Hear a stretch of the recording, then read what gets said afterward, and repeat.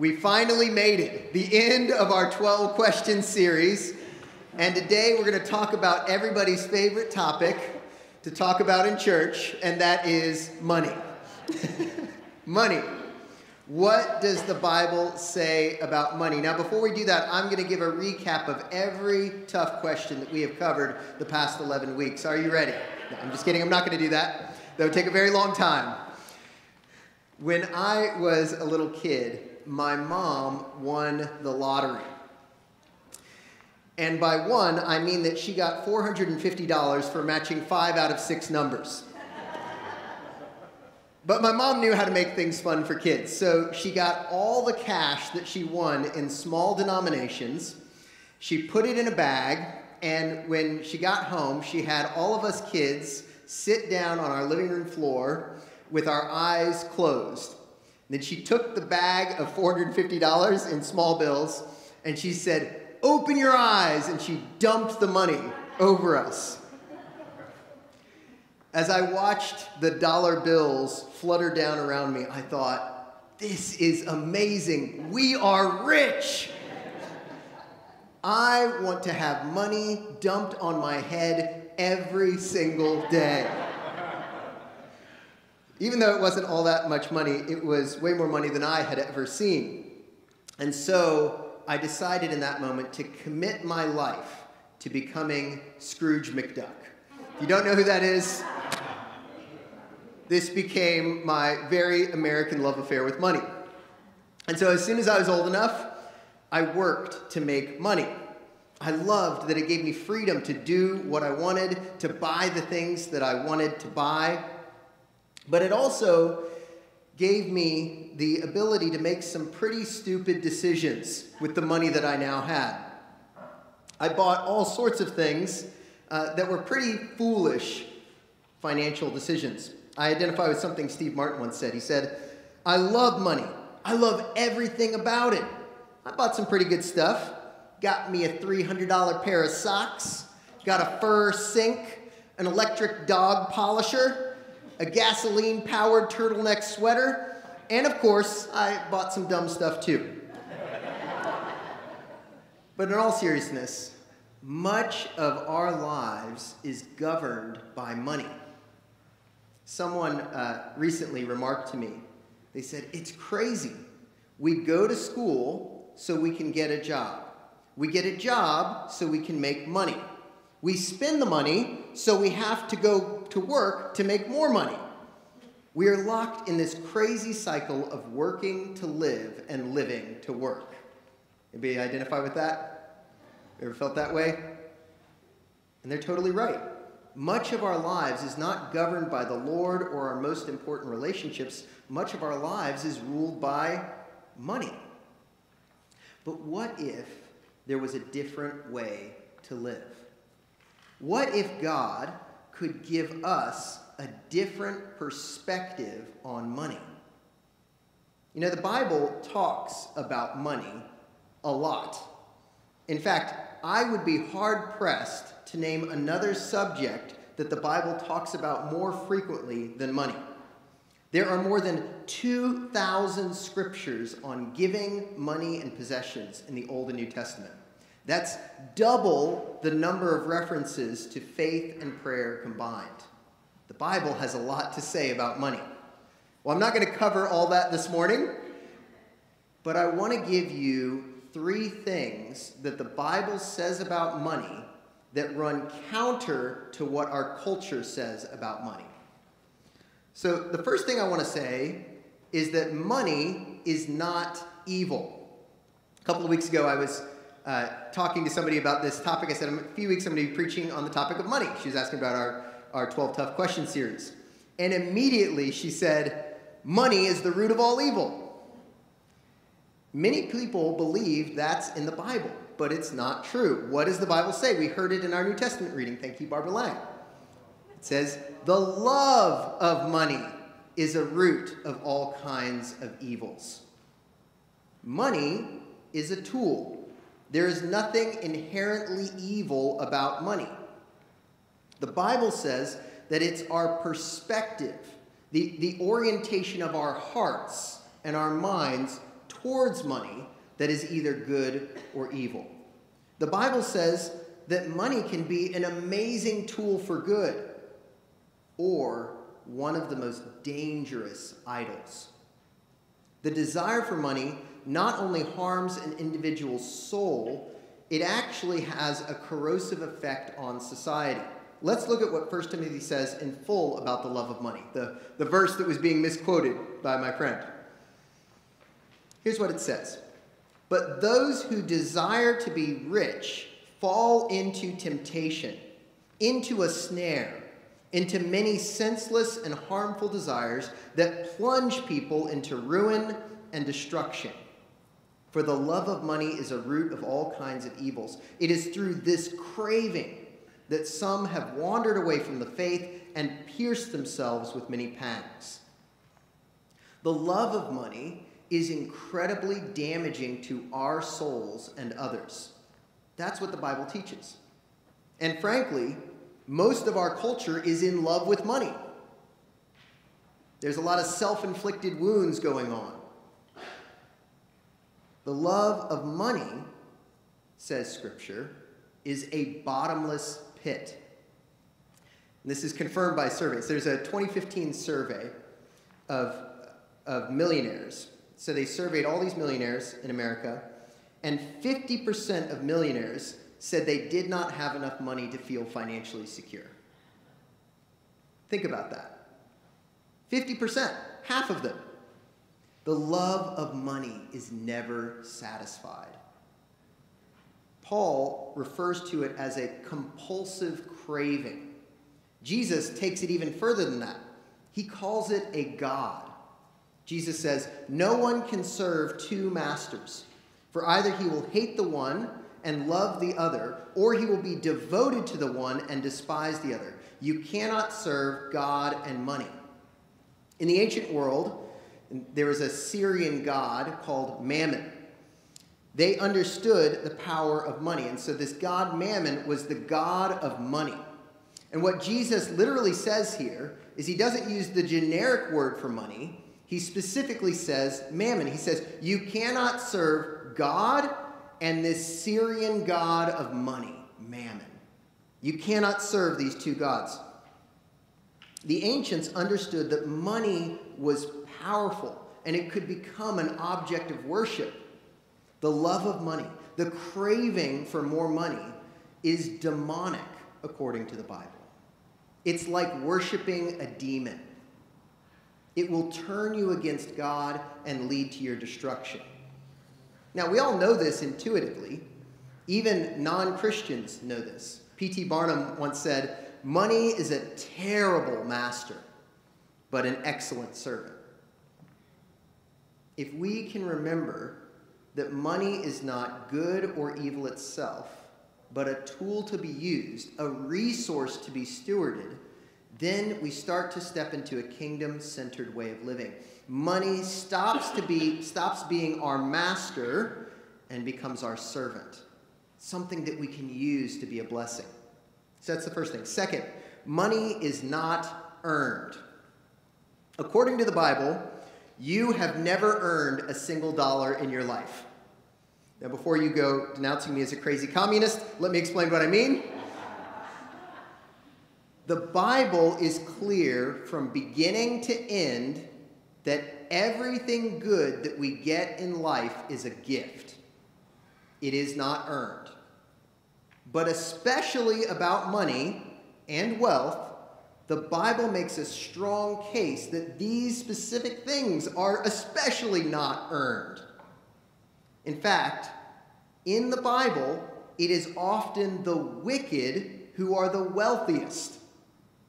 Over and over again, we hear stories about very wicked people who are very wealthy people. We heard it in our song. That's what David is very upset about, right? He's like, I'm watching all of these horrible people, and their lives are awesome, and they have lots of money. He says, behold, these are the wicked, always at ease. They increase in riches. Greed can make you wealthy, but greed also destroys your soul, our most precious possession. But even when we aren't being greedy, the Bible tells us that it is not our hard work that earns us money and wealth. Just as the Israelites are getting ready to enter the promised land, right? They've been wandering in the desert for 40 years. Not a lot of resources, not a lot of ways to make money in the desert. Don't know if you spend any time there. Not a great place. So they've been wandering for 40 years in the desert, and God says, okay, I'm about to take you into the promised land where you're going to have abundant provision. You're going to have more than you need. And then listen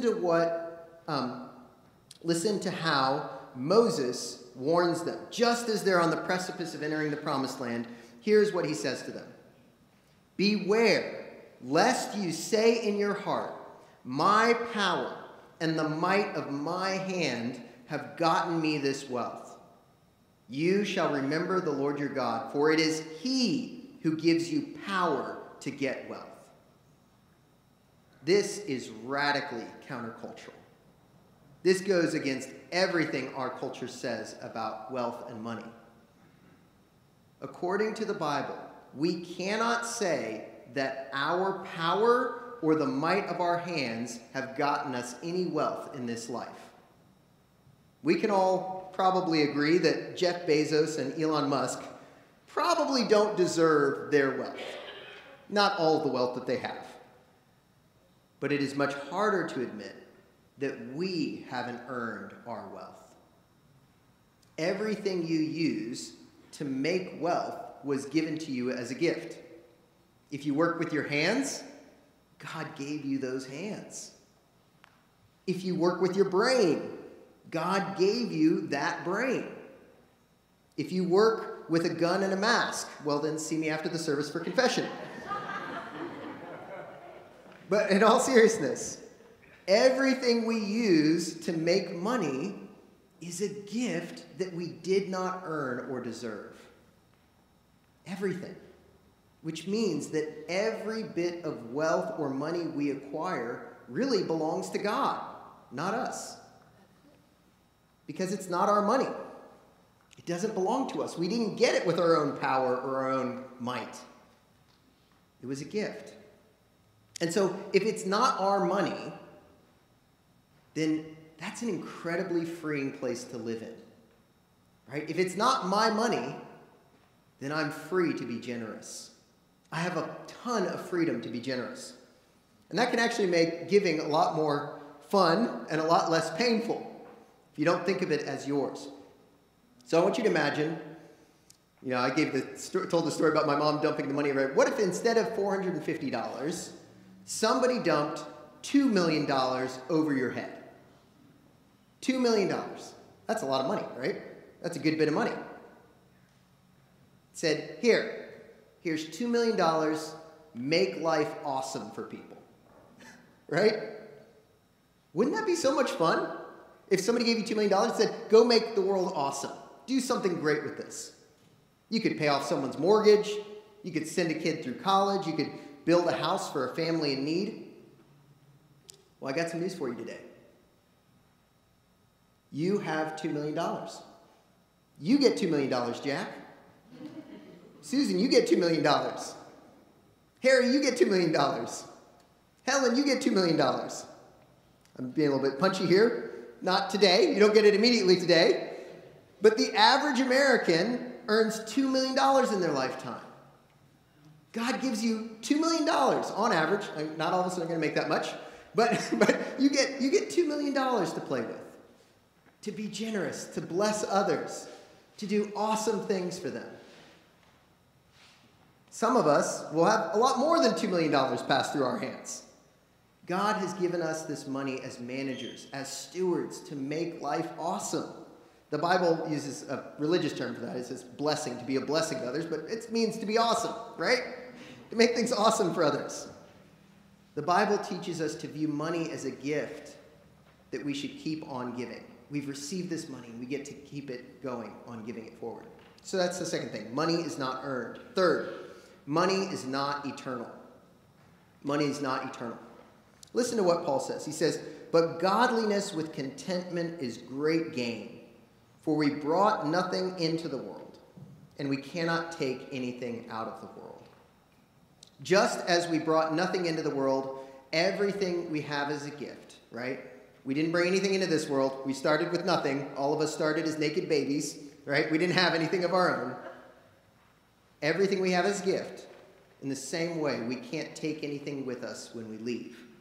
And so the wisest approach to money is to invest it in something that does go with us when we leave, that does last for all eternity.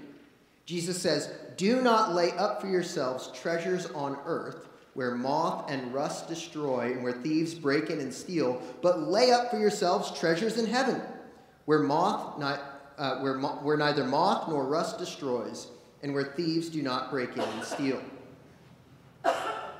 We have an opportunity in this life to make an eternal investment. When you give to the poor, you are putting money in your eternal savings account. That's pretty cool. What a privilege. I want to tell you, because money is not eternal, God does not need your money. I think I'm going to switch to this mic. I don't know what's going on. I've got a love-hate relationship with this mic. It's mostly hate at this point, but anyways, what I want to say to you is, I know that we're talking about giving, we're talking about money. I just want to say up front, God does not need your money. It has zero eternal value. But God gives you the opportunity to spend your money on things that do have eternal value. The truth is that the amount of money that we give doesn't matter to God. Whether you give $1 or $1 million makes no difference to God. After all, it's all his money anyways, right? We already established that. But it isn't true that we should only give what we want to give or what's in our hearts to give. In fact, Jesus tells us the exact opposite. He says, "Where your treasure is, there your heart will be also." He doesn't say, when your heart's in the right place, that's when you give. No, he says, no, put your money in a place and your heart will follow it. You'll be invested. In other words, make the investment and your heart follows. Our decisions and behaviors, the way we invest in this life, has consequences for the life to come. The question isn't, how much can I make for myself and my family in this life? The question is, how much can I give so I have plenty saved up for all eternity? What we give in this life determines what we will enjoy for all eternity. And the question before you this morning is simple. Will you reject the lies of our culture and accept the truth of God's word? Heaven is an extension of this life. Your money is not yours.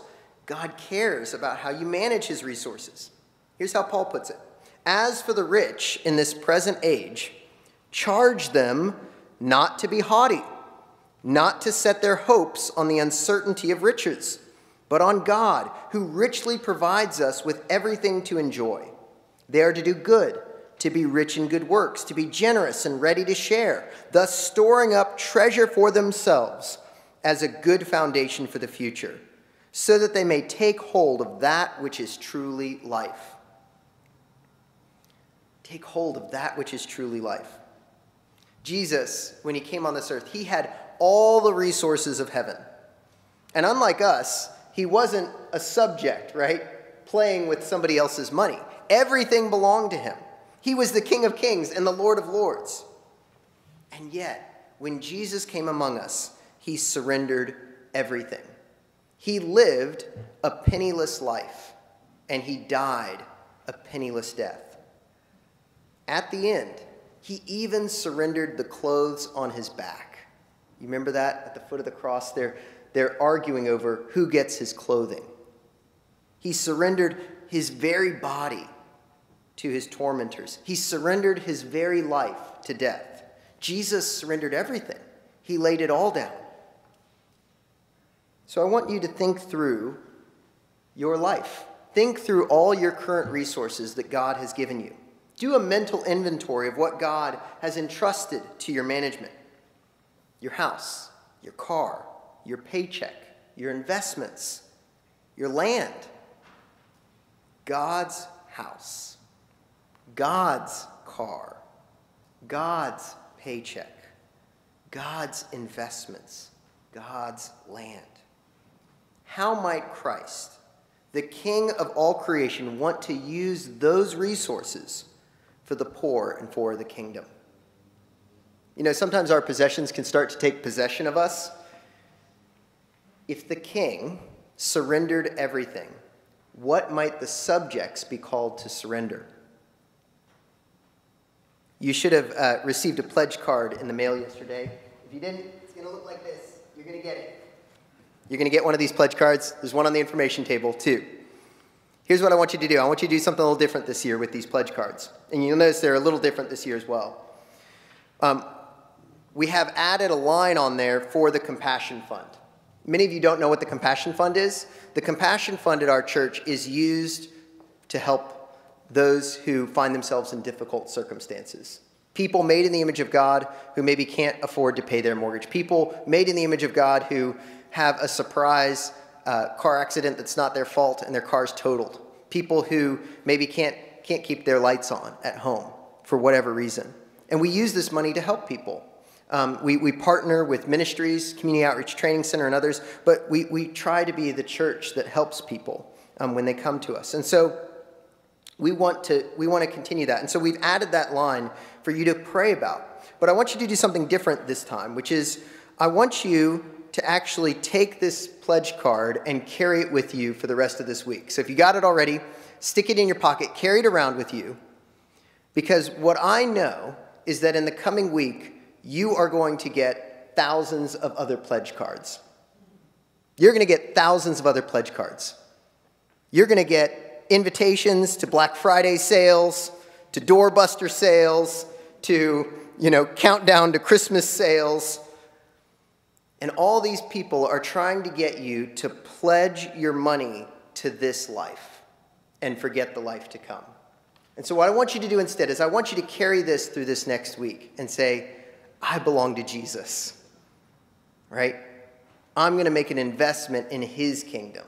And again, we don't look at these cards. I don't look at these cards. We don't time to you. They're totally anonymous. We offer them up on the altar. This is not for our budget, right? I'm not making a sales pitch to get money out of you. That's not what this is about.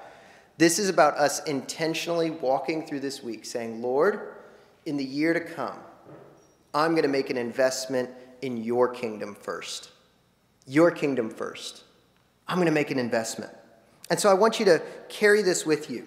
And then there's 2 cards, write down on both cards. And next week, we're going to bring them as we start out our church year and offer them on the altar. You can turn in one, drop it in the offering plate. We'll offer that to the Lord. You keep the other one as a reminder. Say, I pledge my allegiance to you, King Jesus, first. Everything I have is yours. All that I have is yours. You surrendered everything. Jesus, you surrendered everything for me. And so I surrender all to you. I want to close. I invite you to pray a prayer with me. We're going to put it up on the screen. This is a beautiful prayer written by an Anglican priest, John Wesley. It's called the Covenant Prayer. I just want to close by praying this together. Would you pray this with me? The Lord be with you. Also with you. Let's pray. I am no longer my own, but thine. Put me to what thou wilt. Rank me with whom thou wilt. Put me to doing. Put me to suffering. Let me be employed by thee or laid aside for thee. Exalted for thee or brought low for thee. Let me be full. Let me be empty. Let me have all things. Let me have nothing. I freely and heartily yield all things to thy pleasure and disposal. And now, O glorious and blessed God, Father, Son, and Holy Spirit, thou art mine, and I am thine. So be it. And the covenant which I have made on earth, let it be ratified in heaven. Amen.